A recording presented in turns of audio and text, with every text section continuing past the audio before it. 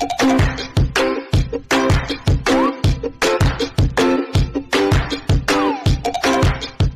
friends, welcome back to our channel Abhi Chemistry Tutorial. So இன்னைக்கு வீடியோல நம்ம வந்து F block elementsல இருக்கக்கூடிய previous year questions தான் நம்ம டிஸ்கஸ் பண்ண போறோம்.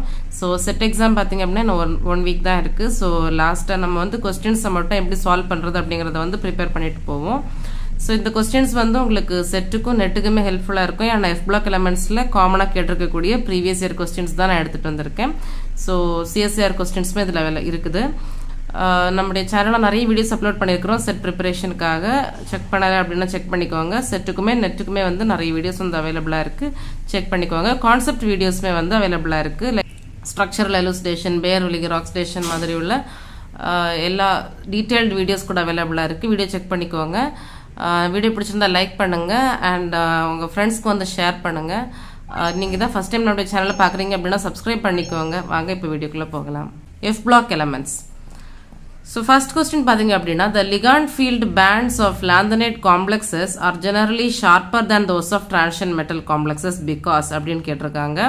So absorption spectra எடுத்தாச்சு அப்படின்னு சொன்ன பாத்தீங்கன்னா lanthanide complexesக்கு absorption band எடுத்தீங்க அப்படின்னா ஷார்ப்பாகவும், transition complexக்கு எடுத்தீங்க அப்படின்னா broad-ஆவும் இருக்கும். அதுக்கு ரீசன் என்னன்னு தான் கேட்டிருக்காங்க. ஸோ இதுக்கு ரீசன் என்ன அப்படின்னு பார்த்தீங்க அப்படின்னா 4f ஆர்பிட்டல்ஸ் வந்து 4fக்கு வெளியில 5d 6s ஆர்பிட்டல்ஸ் இருக்கும். ஸோ 4f வந்து நமக்கு வந்து deeply buried inside these 2 orbitals. So இங்கே தான் நமக்கு வந்து எலக்ட்ரான்ஸ் இருக்கு, வேகன்சியல் இருக்குது. ஸோ எலக்ட்ரான்ஸ் வரக்கூடிய லிகான்ஸ் வந்து இந்த F கூட தான் இன்ட்ராக்ட் பண்ணணும். பட் இது வந்து டீப்லி பரிடா இருக்கு. அதே நேரத்தில் 3D எலமெண்ட்ஸ்ல பார்த்தீங்கன்னா 4s2 3d 6 அந்த மாதிரி இருக்கும். அப்போ இது வந்து வெளியில ரெடிலி அவைலபிளா இருக்கு, வேகன்சி வந்து ரெடிலி அவைலபிளா இருக்குது. ஸோ இதுக்கு கூட வந்து இன்ட்ராக்ஷன் வந்து அதிகமா இருக்கு. இன்ட்ராக்ஷன் அதிகமாகும் போது ஸ்பிளிட்டிங் அதிகமாகுது. ஸ்பிளிட்டிங் அதிகமாகிறதுனால நமக்கு வந்து பேண்டுமே வந்து ப்ராடா கிடைக்குது. அதே நேரத்தில் பார்த்தீங்கன்னா எஃப்க்கு வந்து இன்ட்ராக்ஷன்ஸ் ஆஃப் த லிகான்ஸ் ரொம்ப கம்மியா இருக்கு. அதனால நமக்கு வந்து ஷார்ப்பா பீக் கிடைக்கும். ஸோ அதான் reason the interaction of ligands with F orbitals is less effective than with D orbitals. ஏன்னா the F orbitals R deeply பரீடு. இதான் நம்ம கொடுக்கக்கூடிய ரீசன். செகண்ட் கொஸ்டின் பார்த்தீங்கன்னா இன் அயான் எக்ஸ்சேஞ்ச் குரோமாட்டோகிராஃபி செப்பரேஷன் ஆஃப் லாந்தனைட்ஸ் எது வந்து ஃபர்ஸ்ட் வெளியில வரும், லாந்தானம் வருமா இல்ல லியூட்டீஷியம் வருமா அப்படின்னு கேட்டிருக்காங்க. ஸோ கொஸ்டின்ல இது எப்படி எழுதலாம் அப்படின்னு பாத்தீங்கன்னா லாந்தானம் லியூட்டீஷியமோட சைஸை வந்து கம்பேர் பண்ணணும். அதாவது இப்போ லாந்தனைட் கான்ட்ராக்ஷன்னால என்ன ஆகுது அப்படின்னா நமக்கு வந்து லாந்தானம் டு லியூட்டீஷியம் போக போக நமக்கு வந்து சைஸ் டிக்ரீஸ் ஆகிட்டே இருக்கும். ஸோ லியூட்டீஷியம்க்கு வந்து வெரி ஸ்மாலர் சைஸா இருக்கும் compared to லாந்தானம். So லியூட்டீஷியம்க்கு smaller size and லாந்தானம்க்கு larger size. So இதுல வந்து நம்ம வந்து ஹைட்ரேஷனை வந்து இன்வால்வ் பண்ணணும். ஏன்னா அயான் எக்ஸ்சேஞ்ச் குரோமாட்டோகிராஃபி நடக்கும்போது அந்த எலியூட்டன்ட் கூட வந்து அந்த ஹைட்ரேஷனை பொறுத்து தான் நமக்கு வந்து அது எப்படி கீழே வருது அப்படிங்கிற மாதிரி நம்ம வந்து படிப்போம். ஸோ வாட்டர் மாலிகூல்ஸ் வந்து ஒரு லேயர் ஃபார்ம் பண்ணும், 2 ஆட்டம்ஸை சுற்றியுமே ஃபார்ம் பண்ணும். பட் ஸ்மாலர் சைஸ் ஆட்டமுக்கு வந்து ஹைட்ரேஷன் வந்து அதிகமாக இருக்கும். அதனால நமக்கு இங்கே வந்து லியூட்டீஷியம் தான் smaller size. So smaller size லியூட்டீஷியமை சுற்றி வாட்டர் லேயர் வந்து அதிகமாக ஃபார்ம் ஆகுது. ஸோ குரோமாட்டோகிராஃபிக் காலம்ல வந்து யார் முதல்ல டிராவல் ஆகி வருவோம் அப்படின்னு பார்த்தீங்கன்னா லியூட்டீஷியம் வந்து ஃபர்ஸ்ட் வந்து டிராவல் ஆகி கீழே வந்துடும் லியூட்டீஷியம். அதுக்கப்புறம் தான் லாந்தானம் பெரிய பெரிய பார்ட்டிகிள்ஸ் எல்லாமே அதுக்கப்புறம் தான் செப்பரேட் ஆகி வரும். லார்ஜ் சைஸ்னால ஹைட்ரேஷன் வந்து கம்மியாக இருக்கும். ஸோ இது வந்து எலியூட்டட் செகண்ட். So next question பாத்தீங்கன்னா the separation of lanthanides in the ion exchange method is based on அப்படின்னு கொடுத்திருக்காங்க. ஸோ நம்ம இப்போ படிச்ச கொஸ்டின் தான் ஹைட்ரேஷனை பொறுத்து தான் வந்து டிபெண்ட் ஆகிருக்குது அண்ட் சைஸையும் பொறுத்து டிபெண்ட் ஆகிருக்கு. ஸோ சைஸ் வந்து ஸ்மாலரா இருக்கும்போது எலியூட்டன்ட் விடும்போது லியூட்டீஷியம் தான் சைஸ்ல ஸ்மாலர் கம்பேர் பண்ணும்போது, அப்போ அது வந்து ஃபர்ஸ்ட் வந்துடும். சைஸ்ல லார்ஜர் இருக்கக்கூடிய லாந்தனம் செகண்ட் வரும். அண்ட் ஹைட்ரேஷன் வந்து ஸ்மாலர் சைஸ்க்கு அதிகமா இருக்கும், அதனால அது ஃபர்ஸ்ட் வந்துருது. ஹைட்ரேஷன் லார்ஜர் சைஸ்க்கு வந்து கம்மியா இருக்கு, ஸோ அது வந்து லாஸ்ட் வருது. ஓகேவா? So size of the hydrated ions. So ஹைட்ரேஷனை பொறுத்தும் இருக்கு, சைஸை பொறுத்தும் இருக்கு. ஹைட்ரேட்டட் அயான்ஸ் ஆனதுக்கு அப்புறமா அதோடைய சைஸை பொறுத்து கீழே வந்து சீக்கிரமா எலியூட் ஆகி வரும். ஸோ இது பார்த்தீங்க அப்படின்னா ஒரு ரிட்டன்ஷன் டைமுக்கும் செப்பரேஷன் ஃபேக்டருக்குமான கிராஃப் எடுத்தோம் அப்படின்னா லியூட்டீஷியமுக்கு வந்து இந்த மாதிரி ஒரு பீக் வந்து நம்மளுக்கு கிடைக்கும். ஏன்னா அது வந்து ஃபர்ஸ்ட் ரிப்போர்ட் ஆகுது வெளியில. ஸோ இது ரியாக்ஷன் இப்படி தான் இருக்கும் ரெசின் கூட அயான் எக்ஸ்சேஞ்ச் ரெசின்ல லியூட்டீஷியம் 3+ அயானும் ரெசினும் சேர்ந்து ஒரு காம்ப்ளெக்ஸ் ஃபார்ம் பண்ணும். நெக்ஸ்ட் வந்து பாத்தீங்கன்னா ஆசிட் விடும்போது அந்த ரெசின் கூட இருக்கக்கூடிய காம்ப்ளெக்ஸ் வந்து செப்பரேட் ஆகுது. செப்பரேட் ஆயிட்டு நமக்கு வந்து லியூட்டீஷியம் அயான் வந்து ஃப்ரீயா நம்மளுக்கு கிடைக்குது. இப்படிதான் வந்து அயான் எக்ஸ்சேஞ்ச் மெத்தட் குரோமேட்டோகிராஃபில வந்து நம்ம லியூட்டீஷியம் வந்து லைக் லாந்தனைட்ஸை வந்து செப்பரேட் பண்ணி எடுப்போம். ஸோ நெக்ஸ்ட் இம்பார்ட்டன்ட் கொஸ்டின்ஸ் அப்படின்னு பாத்தீங்கன்னா கலர் வந்து ரொம்பவே இம்பார்ட்டன்டான கொஸ்டின். ஸோ கலர் அந்த கான்ஃபிகரேஷன்ஸ் நமக்கு வந்து தெரிஞ்சிருக்கணும். இது ஒரு ஷார்ட்கட் மெத்தட் தான் நான் இங்கே எழுதியிருக்கிறேன். இப்போ லேந்தானம் இருக்கு, லேந்தானத்துல இருந்து நம்ம ஸ்டார்ட் பண்ணலாம் 4F0. அப்புறம் வந்து லேந்தானம், ஜீரியம், பிரசிடிமியம், நியோடியமியம், ப்ரோமீத்தியம் அப்படின்னு நம்ம வரிசை எழுதிட்டு கடலோனியம் வரைக்கும் வந்துடுறோம்.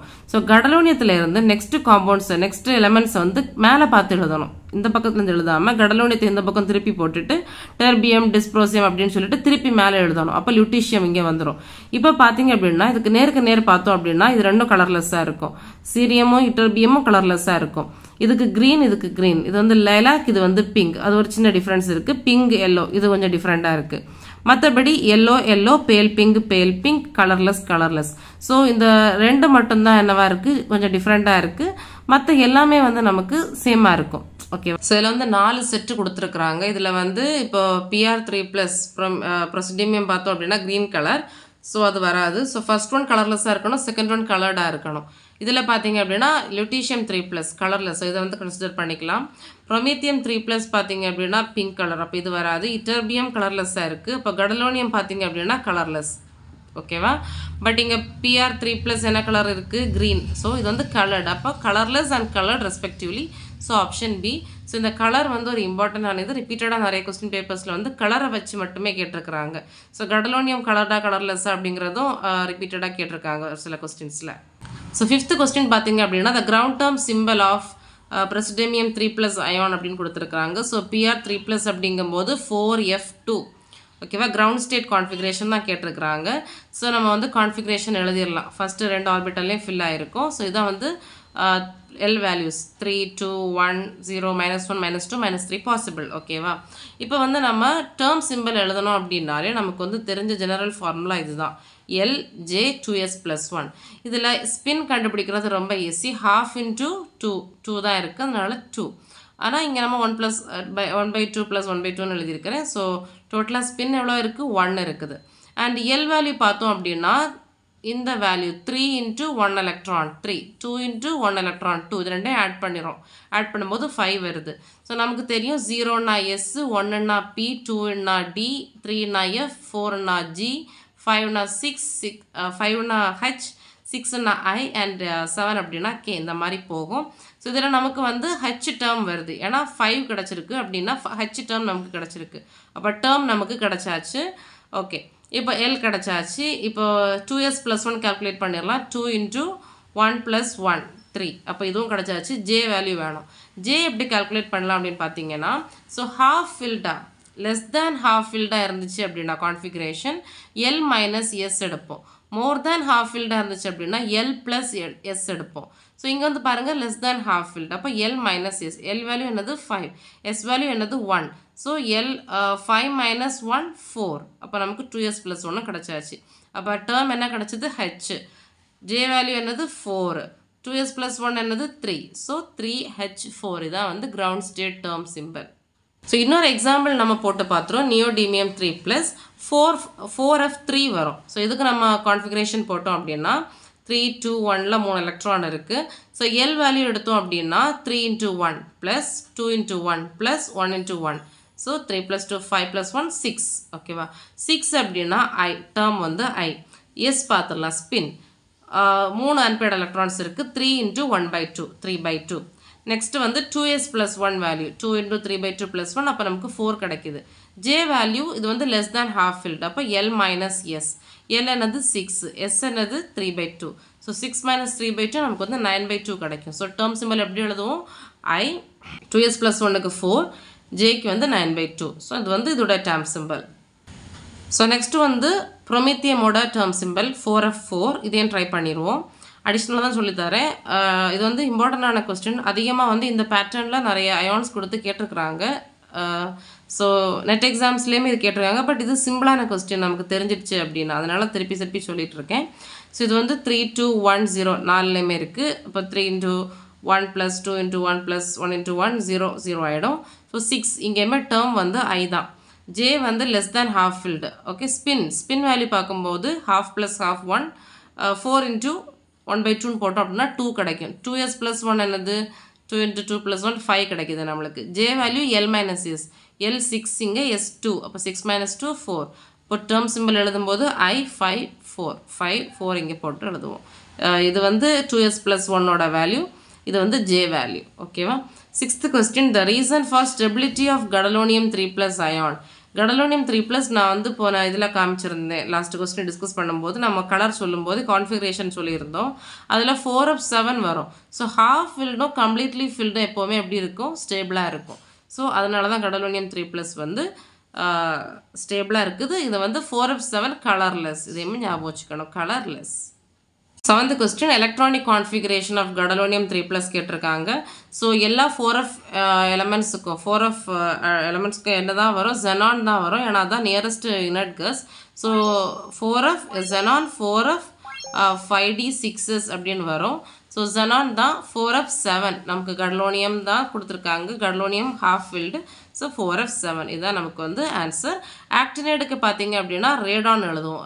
ரேடான் 5f வரும். ஓகேவா? ஆக்டினேட்ஸ்க்கு ரேடான் 5f வரும். ஓகேவா? ஸோ ஆன்சர் இங்கே என்னது, xenon 4 of 7. The pair of lanthanides with the highest third ionization energy பார்த்தீங்க அப்படின்னா யூரோப்பியம் அண்ட் யூட்டர்பியம். ஸோ இது வந்து நம்ம தெரிஞ்சுக்கிட வேண்டியதான். யூரோப்பியம் அண்ட் யூட்டர்பியம்க்கு பார்த்தீங்க அப்படின்னா ஹையஸ்ட் தேர்ட் அயனைசேஷன் எனர்ஜி இருக்குது. ஓகேவா?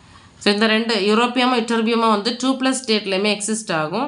ஸோ அது 3+ ஸ்டேட்டுக்கு கொண்டு வரது கொஞ்சம் டிஃபிகல்ட்டாக இருக்கும். அதனால அதுக்கு வந்து தேர்ட் அயனைசேஷன் எனர்ஜி வந்து ஹையாக இருக்கும். இந்த ரெண்டு எலமெண்ட்ஸை வந்து ஒரு யூனிக்கான ஒரு இந்த அயனைசேஷன் எனர்ஜியில் வந்து தனியாக நம்ம தெரிஞ்சிருக்க வேண்டிய ரெண்டு எலமெண்ட்ஸ். ஸோ 9th question பார்த்தீங்க அப்படின்னா the separation of lanthanides by ion exchange method is based on. So already பார்த்துட்டோம். அயன் எக்ஸ்சேஞ்ச் மெத்தட் வழி எப்படி எதை base பண்ணியிருக்கும், hydration, size of the hydrated ions, size of the hydrated ion. 10th question பார்த்தீங்க அப்படின்னா the effective magnetic moment for cerium 3+ is expected to be close to. So இது வந்து ஒரு இம்பார்ட்டண்டான கான்செப்ட். இதுவுமே வந்து ரிப்பீட்டடாக கேட்குறாங்க. ஸோ இது வந்து F block எலமெண்ட்ஸ்க்கு மட்டும் யூனிக்காக வரும் இந்த ப்ராப்பர்ட்டி. நார்மலாக வந்து மேக்னெட்டிக் மொமெண்ட் கேட்டாங்க அப்படின்னா root of n into n+1 அப்படின்னு போட்டுட்டு என்னை வந்து நம்பர் ஆஃப் லோன் பெயர் of number of unpaid electrons அப்படின்னு போட்டுருவோம்.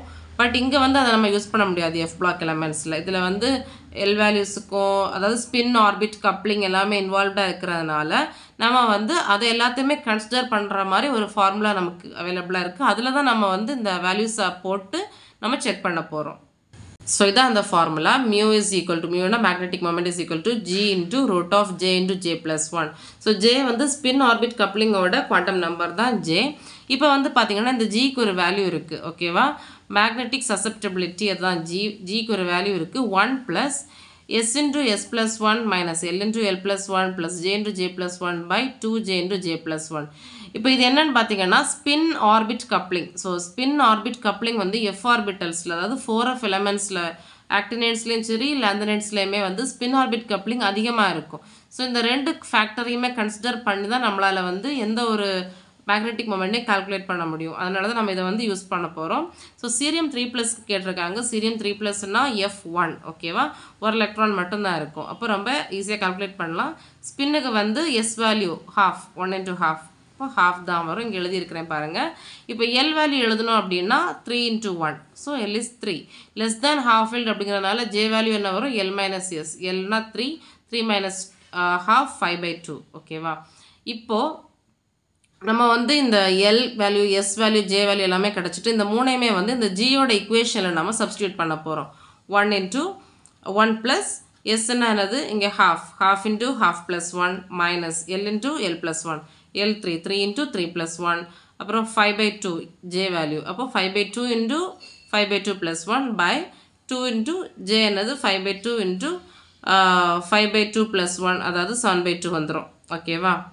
இதை நம்ம சிம்பிளிஃபை பண்ணிட்டு பார்த்தோம் அப்படின்னா ஜிக்கு வந்து 6/7 அப்படின்னு கிடைக்கும். 6/7. நெக்ஸ்ட் வந்து நமக்கு மியூவோட வேல்யூ பார்த்தோம்ல இக்குவேஷனில் என்னது G into j into root of j into j plus 1. g into root of j into j plus 1. இப்போ j value நமக்கு கிடைச்சிருச்சு. So இப்போ j value நமக்கு தெரியும் 5 by 2 அப்படின்னு. So g value நமக்கு 6 by 7. 6 by 7 into root of 5 by 2 into 5 by 2 plus 1. இந்த simplify அப்படின்னா 2.533 something அந்த மாதிரி வருது. So it is nearly equivalent to 2.54 Bohr magneton. So the answer is option A, 2.54 Bohr magneton. So next question, the complex which is used as NMR shift reagent. So எந்த elementோட complex NMR shift reagent use பண்ணுவான்னு கேட்டிருக்காங்க. தெரிஞ்சுக்கிட வேண்டியதான் europium 3+. ஓகேவா, europium 3+, இந்த ரெண்டும் தான் அந்த complex FOD and DPM. ஓகேவா, இது ஒரு யூரோப்பியம் காம்ப்ளெக்ஸ். இது ரெண்டுமே europium complex used as NMR shift reagents. So actinides, all the actinides show a valency of +3. So lanthanidesல வந்து பார்த்தீங்கன்னா +2 இருக்குது, யூரோப்பியம் +2, யூட்டர்பியம் +2 இருக்குது, சீரியம் +4ல இருக்கும். ஸோ அந்த மாதிரி வேரியபிளாக இருக்கும். ஆக்டினைட்ஸ் வந்து shows only the valency of +3. ஓகேவா. So 13th question, which of the following forms a stable +4 oxidation state? இப்போ தான் சொன்னேன் இல்லையா, +4 oxidation stateல யார் இருப்பா, சீரியம். ஸோ சீரியமுக்கு வந்து நான் வந்து இன்ஆர்கானிக் சாப்டரில் உள்ள கொஸ்டின்ஸ் டிஸ்கஸ் பண்ணும்போதே சொல்லியிருந்தேன். சீரியம் NO3 6, இதுக்கு ஒரு தனி வீடியோ கூட நான் அப்லோட் பண்ணியிருந்தேன். ஸோ இந்த இடத்துல வந்து NO3 act as a bidentate ligand. அதனால 6 into 2 12. ஸோ சீரியமுக்கு கோஆர்டினேஷன் நம்பர் என்னது 12 அண்ட் ஜாமெட்ரி என்னது ஐகோசாஹெட்ரல். ஸோ இது வந்து ஒரு யூனிக்கான ப்ராப்பர்ட்டி. இது வந்து நமக்கு தெரிஞ்சிருக்கணும். இது வந்து வேரியபிள் ஃபார்மில் இதுக்கு கூட வந்து சீரியம் NO3 6 PPH3 2 அப்படின்னு சொல்லி ஒரு 4 அண்டு இது 2 அப்படின்னு ஒரு கொஸ்டின் கேட்டிருந்தாங்க ஒரு ப்ரீவியஸ் நெட் எக்ஸாமில். அப்போ இங்கே வந்து இதனுடைய கோஆர்டினேஷன் நம்பர் என்ன அப்படின்னு கேட்டிருந்தாங்க. இப்போ இதுக்கு வந்து NO3 வந்து பைடென்டேட் ligand. So 4 into 2 which is 8. இப்போ இது வந்து மோனோடென்டேட் லிகாண்ட் தான். அப்போ 2 into 1 2. கோஆர்டினேஷன் நம்பர் பார்த்தீங்க அப்படின்னா 10. ஸோ இப்படி ஒரு கொஸ்டினுமே கேட்டிருந்தாங்க. ஸோ இந்த concept NO3 is a bidentate ligand, இது நமக்கு தெரிஞ்சிருக்கணும். இதை பற்றின டீட்டெயில்டு எக்ஸ்ப்ளனேஷன் வேணும் அப்படின்னா தனியாக இது ஒரு வீடியோவாகவே போட்டிருக்கேன். இது ஒரு கொஸ்டினையும் சால்வ் பண்ணி அதை வந்து நான் உங்களுக்கு ஐ பட்டனில் வந்து கொடுக்குறேன். அதை வந்து செக் பண்ணிக்கோங்க. இந்த வீடியோவோட லாஸ்ட் கொஸ்டின் பார்த்தீங்க அப்படின்னா 14th question, the magnetic properties of the actinides are quite complex because. So 4 option கொடுத்துருக்குறாங்க. Spin orbit coupling and ligand field effects are of comparable magnitude. So இதான் வந்து answer. So magnetic property of actinides, lanthanide and actinides பார்த்தீங்க அப்படின்னா high spin orbit coupling இருக்கும். அதுலேயுமே actinides பார்த்தீங்க அப்படின்னா lanthanide விடக்குமே high spin orbit coupling இருக்கும். So first ஆப்ஷனில் வந்து நெக்லிஜிபிள் அப்படின்னு கொடுத்துருக்குறாங்க. ஸோ அதனால் இந்த ஆப்ஷன் தப்பு. ஸோ 4f electrons அப்படின்னு கொடுத்துருக்குறாங்க. இது வந்து 5f electrons. ஸோ இது வந்து வராது. 5f electrons interact much lesser with the ligands. இது ட்ரூ தான். ஆனாலும் இதை கம்பேர் பண்ணும்போது அவங்க கேட்டிருக்கக்கூடியது வந்து மேக்னெட்டிக் ப்ராப்பர்ட்டி. மேக்னெட்டிக் ப்ராப்பர்ட்டி எதனால் வருது, ஸ்பின் ஆர்பிட் கப்ளிங்னால தான் வருது. ஏன்னா நம்ம வந்து இக்குவேஷன் பார்த்தோம் இல்லையா, அதில் வந்து எல் வேல்யூ இன்க்ளூட் பண்ணுறோம், எஸ் வேல்யூ ஆட் பண்ணுறோம். அதனால் ஸ்பின் ஆர்பிட் கப்ளிங் தான் மேக்னெட்டிக் ப்ராப்பர்ட்டிக்கும் ஒரு மேட்ச் க்ரியேட் பண்ணுது. அதனால் மேக்னெட்டிக் ப்ராப்பர்ட்டின்னு கேட்டிருக்கனால ஸ்பின் ஆர்பிட் கப்ளிங்கை பார்க்குறோம். அதில் வந்து இதுதான் அதனுடைய actual reason. Spin orbit coupling and ligand field effects R of comparable magnitude. ரெண்டுக்குமே ஆக்டினைடுக்கும் லாந்தனைட்ஸ்க்கும் நம்ம வந்து அப்சார்ப்ஷன் ஸ்பெக்ட்ரா எடுப்போம். அதில் பார்த்தீங்க அப்படின்னா ஷார்ப் பீக்கு கிடைக்கும். எதனாலன்னா lesser interaction of the லிகாண்ட்ஸ் with the 4f and 5f orbitals respectively. ஓகேவா. So answer is option D. So video உங்களுக்கு புரிஞ்சிருக்கும்னு நினைக்கிறேன். வீடியோ பிடிச்சிருந்தா லைக் பண்ணுங்கள், உங்களுடைய வியூஸை வந்து கமெண்ட்ஸில் ஷேர் பண்ணுங்கள். அண்ட் நிறைய வீடியோஸ் நம்முடைய சேனலில் அவைலபிளாக இருக்குது, எல்லாத்தையுமே செக் பண்ணுங்கள், உங்கள் ஃப்ரெண்ட்ஸ்க்கும் ஷேர் பண்ணுங்கள். அண்ட் மறக்காம நம்ம சேனலுக்கு சப்ஸ்கிரைப் பண்ணிக்கோங்க. So see you all in the next video. Until then, bye. Thank you. Take care.